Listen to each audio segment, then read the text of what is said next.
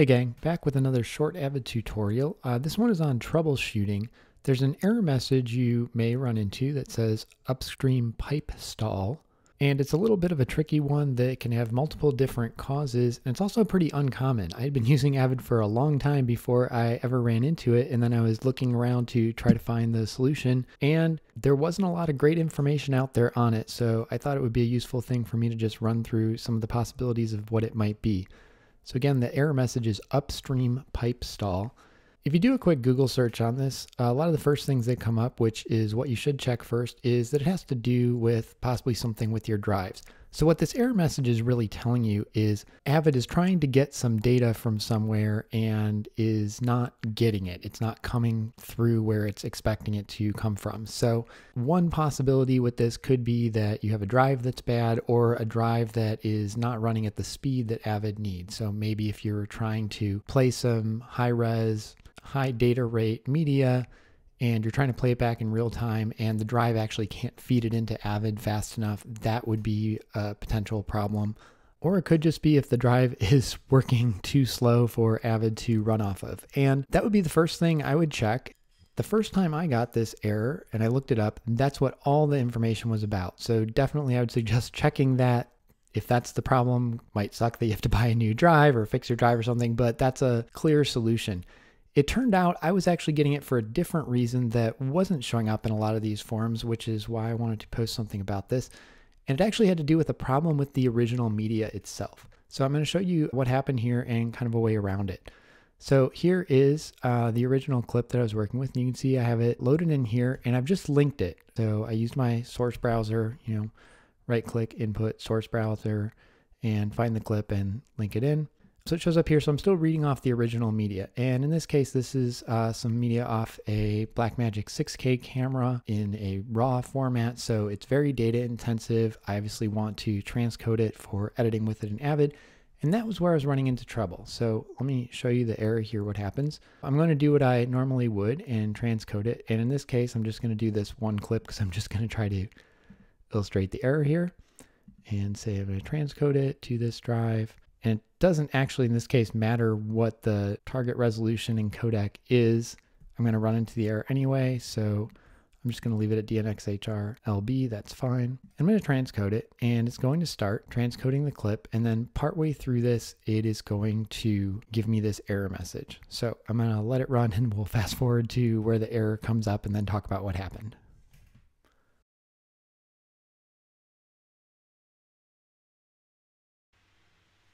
Okay, so here you can see we've gotten that error several minutes into the transcode. And if you hear a loud humming in the background, it's because my laptop started running its fan as it was trying to go through this transcode. Hopefully that will turn off here in a minute.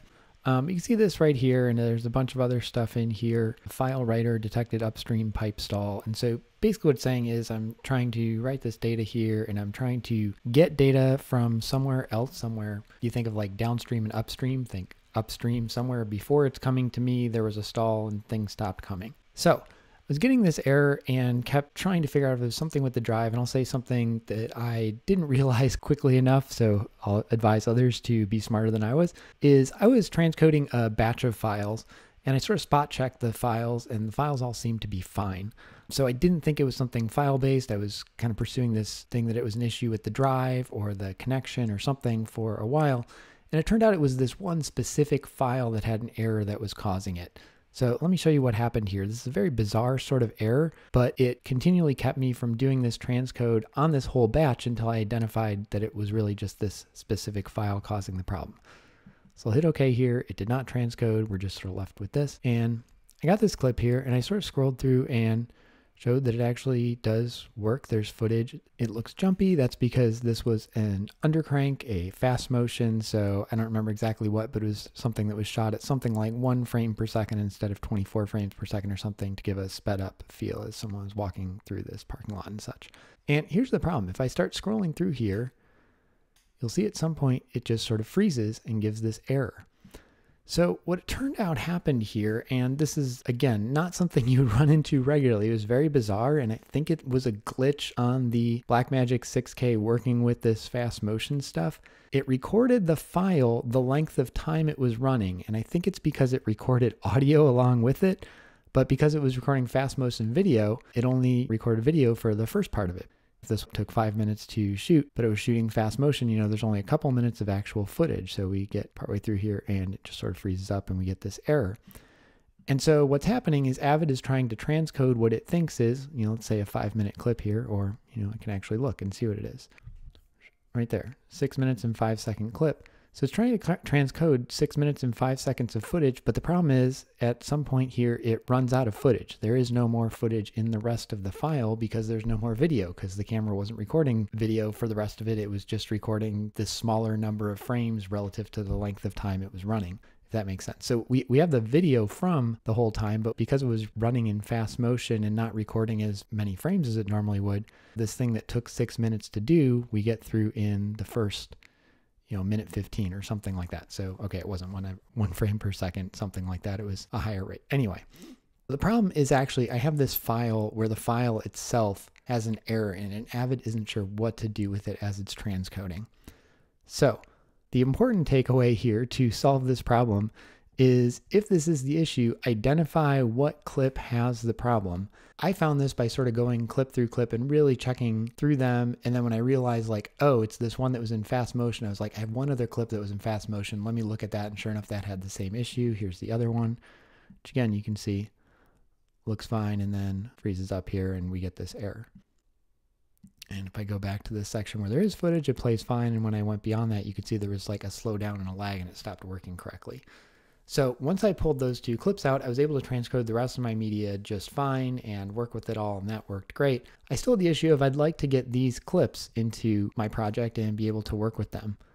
This is kind of a jerry-rigged solution. There's not a perfect solution to this because the problem is the footage itself is encoded incorrectly. But basically what I decided to do was, okay, I'm just going to export a new clip and treat that as my master that just has part of this. So go back to my original clip here and I'm going to make a new sequence. I would actually give this a name based on what the actual clip was. In this case, it's CO37 fast motion with error. So I know what that is. Okay, and I'm going to take this and I'm going to mark an endpoint at the beginning. And I wanted to find where this actually kind of dies out.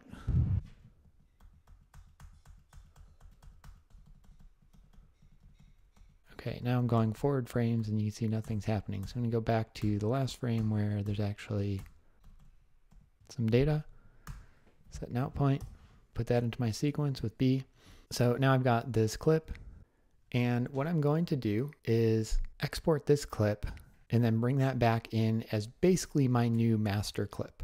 Depending on what my workflow is, there's some different ways you could do this. What I ended up doing was I went ahead and exported it at kind of low res, compressed just like I would with the transcode anyway, brought it back in, and if I end up using this clip in the edit, I know for this specific clip, I'm going to go back in and kind of manually rematch the original master clip because I want the raw data and stuff. The issue is I don't want to work with a sort of fixed re-exported version as my master because it has the raw color data and there's no way for me to export and keep all the raw color data. I could color it now, but I don't know exactly what color look we want for the movie. So I'm basically going to kind of do my own off the books transcode, but I'm just gonna have to remember, and I actually made notes in my editing notes about this file, that in the end, when we're ready to finally finish out the movie, relink to all the master footage, do the final coloring in all its 6K raw glory, I'm gonna have to manually find the parts of this clip that I use. So I'm just gonna know I'm gonna have to do that. Alternately, if this was something that wasn't raw color data, like let's say this was something that was either already colored or something that was in like a log mode where you can export it and you're not losing any color information because there's not raw information, it's whatever's there. I don't want to get into color science here in this, that's beyond the scope of this particular tutorial.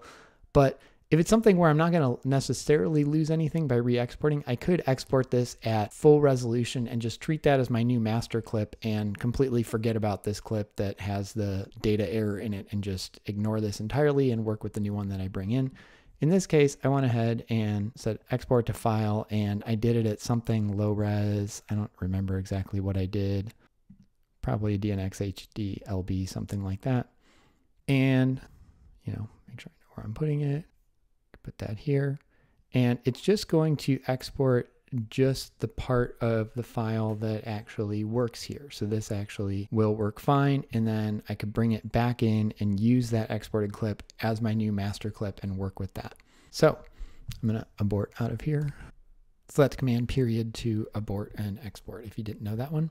And you could also do this outside of Avid. I think I actually ended up doing this in Resolve when I ran into this problem to export this new clip that didn't have all that extra time code at the end that had no video media associated with it, so it did not confuse the editor, and bring that back into Avid that way.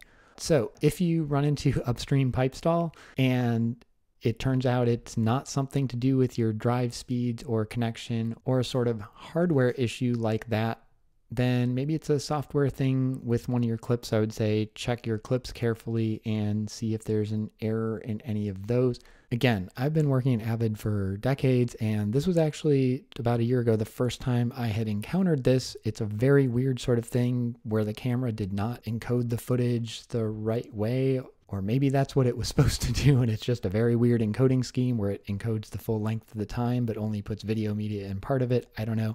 It's very strange, hadn't run into it before, but this was the way I found to work around it and still be able to use the footage. Just took a little digging to make sure I found which clips were going to generate this error and kind of isolated those, transcoded everything else normally, and then just did this workaround for these few clips. If you had a whole movie full of clips like this, I'm not really sure what the best solution in that case would be, because you don't want to have to manually reconform the whole thing at the end to get into your coloring.